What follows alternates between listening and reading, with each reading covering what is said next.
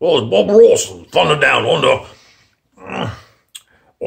This shirt's about tobacco.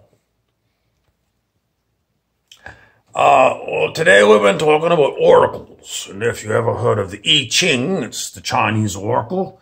You might have heard of the tarot cards, which is another form of divination, trying to figure out what the universe is trying to tell us. They're quite easy, to get these things.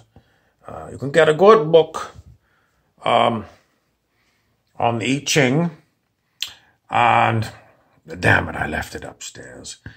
But get yourself a good book and a tarot card. I got lots of decks of tarot cards, and it's just my intuition which one I pick.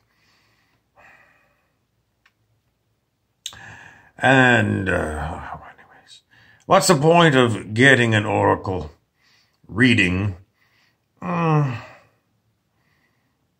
Trying to make sense of what's going on in the world at large, or your family group. If you had a client, you yourself, what's going on with your dog. All these possibilities might come to mind.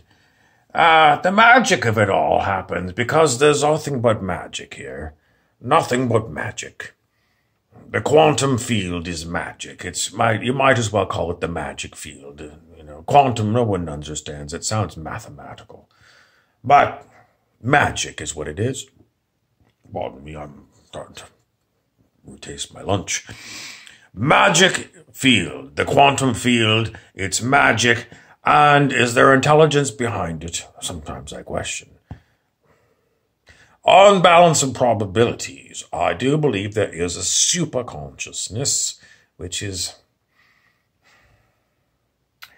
it the same as God? Or is it more like the Tao? The Tao doesn't seem to be as personal as God.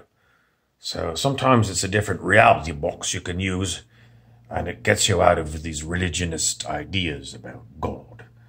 And it's bloody difficult. It just breaks my mind. It breaks my mind. I'm Bob Ross for your daily enlightenment. I don't think I enlighten myself. I'm terribly sorry if you're confused. Welcome to the club. Let's go get enlightened.